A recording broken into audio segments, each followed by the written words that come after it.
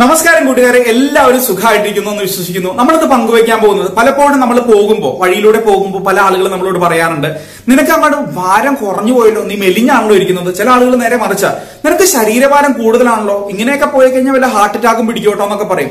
Cholesterol കൂടുതലാണോ, ഒന്ന് ലാബിൽ പോയി ചെക്ക് ചെയ്ത് നോക്കാനൊക്കെ പറയുന്ന കൂട്ടുകാരും ബന്ധുക്കളും അയൽവാസികളും ഒക്കെ നമുക്കുണ്ട്. നമുക്ക് പലപ്പോഴും ഇത് എത്രയാണ് നമ്മുടെ ശരീരഭാരം കൃത്യമായി നമുക്ക് വേണ്ടത്, എത്രയിൽ കുറഞ്ഞു പോയാൽ നമ്മുടെ ശരീരഭാരം കുറവാണെന്ന് പലപ്പോഴും നമുക്ക് അറിയാതെ പോകുന്നുണ്ട്. അപ്പോൾ നമ്മുടെ ഉയരത്തിന് ആനുപാതികമായി നമ്മുടെ ശരീരഭാരം എത്രയാണെന്ന് വീട്ടിലിരുന്ന് തന്നെ നമുക്ക് സിമ്പിൾ ആയിട്ട് മനസ്സിലാക്കാം. നമ്മുടെ ഭാരം മാത്രം അറിഞ്ഞതുകൊണ്ട് കാര്യമില്ല, നമ്മുടെ അരവണ്ണം അത് എത്രയാണെന്ന് മനസ്സിലാക്കാം. ഇത് മനസ്സിലാക്കി കഴിഞ്ഞാലുള്ള ഏറ്റവും വലിയ ഗുണം, കൃത്യമായ ശരീരഭാരം ഉണ്ടെങ്കിൽ യാതൊരു തരത്തിലുള്ള രോഗവും നമ്മളെ അറ്റാക്ക് ചെയ്യത്തില്ല. കൃത്യമല്ലാത്ത ശരീരഭാരം വരുമ്പോൾ കൊഴുപ്പ് അടിഞ്ഞുകൂടും. ഒരുപാട് ക്രോണിക് ഡിസീസസ്, പ്രത്യേകിച്ചും ഹൃദയരോഗങ്ങൾ, പ്രമേഹം, മറ്റ് രോഗങ്ങളൊക്കെ നമ്മളെ ബാധിക്കാനായിട്ടുള്ള സാധ്യത കൂടും. നമുക്ക് നേരെ വിഷയത്തിലേക്ക് കടക്കാം, സമയം ഒട്ടും കളയുന്നില്ല. വീട്ടിലിരുന്ന് ആരുടെയും സഹായമില്ലാതെ എന്റെ ശരീരഭാരം ഉയരത്തിന് ആനുപാതികമാണോ എന്നറിയാനായിട്ട് നമ്മൾ രണ്ട് കണക്കുകൾ മാത്രം മതി. ശരീരഭാരം കിലോഗ്രാമിൽ നമ്മൾക്ക് അറിഞ്ഞിരിക്കണം, അതേപോലെ തന്നെ ശരീരത്തിന്റെ ഉയരം മീറ്ററിൽ നമ്മൾ അറിഞ്ഞിരിക്കണം. ഈ രണ്ട് കണക്കുകൾ നമ്മുടെ കൈവശം ഉണ്ടെങ്കിൽ ആരുടെയും സഹായമില്ലാതെ തന്നെ നമുക്ക് ഇത് കാൽക്കുലേറ്റ് ചെയ്യാം. ഇതിന് നമ്മൾ BMI എന്ന് പറയുന്ന ഒരു കാൽക്കുലേഷൻ ആണ് ഉപയോഗിക്കുന്നത്. പേരൊന്നും കേട്ട് ഞെട്ടണ്ട, ബോഡി മാസ് ഇൻഡെക്സ് എന്ന് പറയും. അതൊന്നും നിങ്ങൾ മറന്നുപോയാലും കുഴപ്പമില്ല. ഈ കണക്ക് കൂട്ടണമെന്ന് മാത്രം നിങ്ങൾ അറിഞ്ഞിരുന്നാൽ മതി. നമുക്കൊന്ന് നോക്കാം. ശരീരഭാരത്തെ, കിലോഗ്രാമിലുള്ള ശരീരഭാരത്തെ ഉയരം ഇൻറ്റു ഉയരം കൊണ്ട് ഹരിക്കുമ്പോൾ നമുക്ക് ബോഡി മാസ് ഇൻഡെക്സ് കിട്ടും, നമ്മുടെ BMI കിട്ടും. ഇപ്പൊ എന്റെ ശരീരഭാരം എന്ന് പറയുന്നത് 70 കിലോഗ്രാം ആണ്. അതിനെ ഉയരം ഇൻറ്റു ഉയരം കൊണ്ട് ഹരിച്ചു കഴിയുമ്പോൾ എന്റെ ഉയരം എന്ന് പറയുന്നത് 170 സെന്റിമീറ്റർ ആണ്. അത് മീറ്ററിലേക്ക് മാറ്റുമ്പോൾ 1.7 metre into 1.7 metre. 1.7 metre into 1.7 metre എന്ന് പറയുന്നത് 2.89 ആണ്. ഇതിനെ ശരീരഭാരം കൊണ്ട് നമ്മൾ ഹരിക്കുകയാണ്.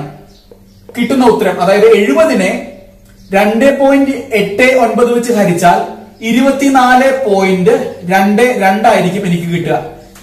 ഈ 24.22 എന്ന് പറയുന്നതാണ് എന്റെ ബോഡി മാസ് ഇൻഡെക്സ്. ഈ കിട്ടിയിരിക്കുന്ന തുക, അതായത് ശരീരഭാരത്തെ ഉയരം ഇൻറ്റു ഉയരം കൊണ്ട് ഹരിച്ചു കഴിയുമ്പോൾ എനിക്ക് കിട്ടിയിരിക്കുന്ന ഈ തുക എന്ന് പറയുന്നത് 18ൽ താഴെയാണെങ്കിൽ എനിക്ക് കുറഞ്ഞ ശരീരഭാരമാണ്, എനിക്ക് ശരീരഭാരം ആവശ്യത്തിനില്ല എന്ന് സാരം. അതേസമയം 18.5 മുതൽ 24.9 വരെയാണെങ്കിൽ എനിക്ക് സ്വാഭാവികമായിട്ട് നോർമലി ആവശ്യമുള്ള ശരീരഭാരം ഉണ്ട് എന്ന് കണക്കാക്കാം. 25 മുതൽ 29.9 വരെയാണെങ്കിൽ ശരീരഭാരം അല്പം കൂടുതലാണ്. 30 മുതൽ കൂടുതൽ അങ്ങോട്ട് വന്നു കഴിഞ്ഞാൽ പൊണ്ണത്തടിയാണ്. അപ്പോൾ ഈ കണക്ക് നിങ്ങൾക്ക് കൃത്യമായിട്ട് മനസ്സിലായിട്ടുണ്ട് എന്ന് ഞാൻ വിചാരിക്കുന്നു. ഇനി ഞാൻ ആവർത്തിക്കുന്നില്ല, സമയം വെറുതെ കളയുന്നില്ല. ഇതോടൊപ്പം നമ്മൾ കൂടെ വായിക്കേണ്ട ഒന്നാണ്, സ്ത്രീകളിലാണെങ്കിൽ അവരുടെ അരവണ്ണം നമ്മുടെ പൊക്കിളിന് ചുറ്റും നമ്മൾ പിടിച്ചു നോക്കുന്ന കണക്ക് 80 സെന്റിമീറ്റർ ആണെങ്കിൽ അത് നോർമലാണ്. പുരുഷന്മാരിൽ 90 ആണെങ്കിൽ നോർമലാണ്. കൊഴുപ്പ് അടിഞ്ഞു കൂടിയിട്ടില്ല എന്ന് നമുക്ക് മനസ്സിലാക്കാം. ഒരു ഇഞ്ച് ടേപ്പ് എടുത്ത് പൊക്കിളിന് ചുറ്റും നമ്മൾ ആ ഇഞ്ച് ടേപ്പ് വെച്ച് അളന്നു നോക്കുമ്പോൾ സ്ത്രീകൾക്ക് 80 സെന്റിമീറ്റർ ആണുള്ളതെങ്കിൽ അത് നോർമലാണ്. ഇനി 80 വേണ്ട സ്ഥാനത്ത് 90 ആണെങ്കിൽ ശരീരത്തിൽ കൊഴുപ്പ് അടിഞ്ഞുകൂടുന്നുണ്ട്, നമ്മുടെ വയറ് കൊഴുപ്പ് അടിഞ്ഞുകൂടുന്നുണ്ടെന്നാണ് അതിന്റെ അർത്ഥം. പുരുഷന്മാരിൽ ഇത് 90 ആണ് വേണ്ടത്. അരയ്ക്ക് ചുറ്റും, നമ്മുടെ പൊക്കിളിന് ചുറ്റും നമ്മൾ ഈ ഇഞ്ച് ടേപ്പ് വെച്ച് നോക്കുമ്പോൾ വരുന്നത് 90ന് മുകളിലാണെങ്കിൽ കൊഴുപ്പ് അടിഞ്ഞുകൂടുന്നുണ്ടെന്ന് മനസ്സിലാക്കാം. ഇത് കുറയ്ക്കാനായിട്ട് നമ്മൾ ചെയ്യേണ്ട ഏറ്റവും പ്രധാനപ്പെട്ട കാര്യം, ഒരു സ്വാഭാവികമായിട്ട് ഒരു നോർമൽ ആയിട്ടുള്ള ഒരാൾക്ക് ആവശ്യമായിട്ട് ഒരു 200 കാലറിയാണ്. ചിലപ്പോൾ കൂടുതൽ അധ്വാനമുള്ള ആളുകൾക്ക് കൂടുതൽ ഭക്ഷണം വേണ്ടി വരും. എന്ന് വെച്ചാൽ ഞാൻ നന്നായിട്ട് അധ്വാനിക്കുന്ന ആളാണ്, എന്റെ വയർ എന്തോരം ചാടിയാലും കുഴപ്പമില്ലെന്ന് നിങ്ങൾ വിചാരിക്കരുത്. എല്ലാവർക്കും വേണ്ട കൃത്യമായിട്ടുള്ള അരവണ്ണവും BMI-യും ആണ് നമ്മൾ ഈ കാൽക്കുലേഷനിൽ പറഞ്ഞിരിക്കുന്നത്. അത് കൃത്യമായിട്ട് പാലിക്കാനായിട്ട് ശ്രമിക്കണം. അമിത വണ്ണമുള്ള ഒരാൾക്ക്, അമിത ശരീരഭാരമുള്ള ആൾക്ക്, അമിതം എന്ന് പറയുന്നത് എന്താ, ഈ BMI നമുക്ക് 25 മുതൽ 29.9 വരെയാണെങ്കിൽ അത് അമിതവണ്ണമാണ്. പൊണ്ണത്തടിയാണെങ്കിൽ 30ന് മുകളിലാണ്. ഈ രണ്ട് കാറ്റഗറിയിലും 1 കിലോഗ്രാമിന്, അത്തരത്തിലുള്ള ആളുകൾക്ക് 1 കിലോഗ്രാമിന് ആവശ്യമായിട്ടുള്ളത് 20 കാലറി മാത്രമാണ്.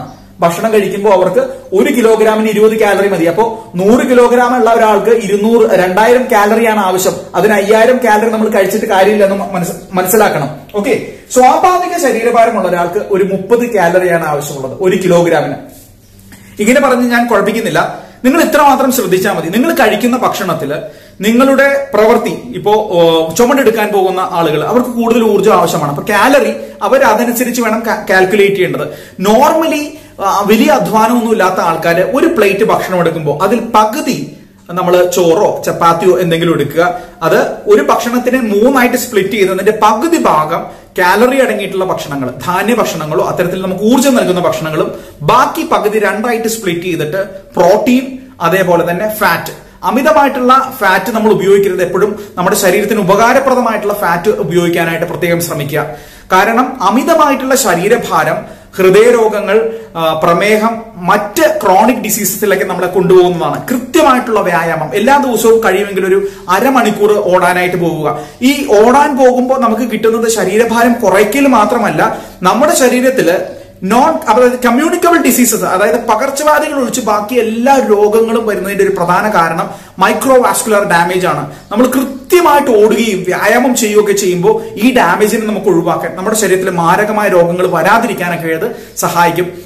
വ്യായാമം ചെയ്യുമ്പോൾ പ്രധാനമായിട്ട് ശ്രദ്ധിക്കേണ്ടത് ഒരു പൊല്യൂട്ടഡ് ആയിട്ടുള്ള സമയത്തല്ലാതെ എപ്പോഴും നല്ല ശുദ്ധവായു ഒക്കെ ശ്വസിക്കാൻ കിട്ടുന്ന സമയത്ത് തന്നെ അത് ചൂസ് ചെയ്യാനായിട്ട് ശ്രമിക്കുക. കാരണം നമ്മൾ എപ്പോഴും വളരെ ലേറ്റ് ഒക്കെ ആയിട്ട് പോകുമ്പോൾ ഒരുപാട് വാഹനങ്ങളൊക്കെ ഓടി വളരെ പൊല്യൂട്ടഡ് ആയിട്ടുള്ള സമയത്ത് പോകുന്നതിനെക്കാട്ടും ഫ്രഷ് ആയിട്ട് ബ്രീത്ത് ചെയ്യാൻ കഴിയുന്ന സമയത്ത് തന്നെ പോകുന്നതാണ്. എല്ലാവർക്കും ആരോഗ്യവും ആയുസ്സും നേർന്നുകൊണ്ട് മറ്റൊരു വീഡിയോ ആയി കാണുന്നവരെല്ലാവർക്കും ഒരു നന്ദി പറയുന്നു. ടാറ്റ. പ്രധാനമായിട്ട് ശ്രദ്ധിക്കേണ്ടത് ഈ BMI കാൽക്കുലേറ്റ് ചെയ്യുന്ന ഒരു രീതി നിങ്ങൾ മറ്റുള്ളവർക്ക് പറഞ്ഞു കൊടുക്കുക. അത് മറ്റുള്ളവർക്ക് ഒരുപാട് സഹായകമായിരിക്കും. കാരണം ചിലപ്പോൾ ആ ഒരു സമയത്തായിരിക്കും നമ്മുടെ ശരീരഭാരം കൂടുതലാണല്ലോ, ഇനി കൂട്ടണമല്ലോ എന്ന് ചിന്തിക്കുന്നത്, അല്ലെങ്കിൽ ശരീരഭാരം കുറവാണല്ലോ, എനിക്ക് ശരീരഭാരം ഓപ്റ്റിമം ആക്കണമല്ലോ എന്നൊക്കെ ചിന്തിക്കുന്നത് ഒരുപക്ഷെ ഈ കാൽക്കുലേഷൻ അറിയുന്ന സമയത്തായിരിക്കും. നന്ദി.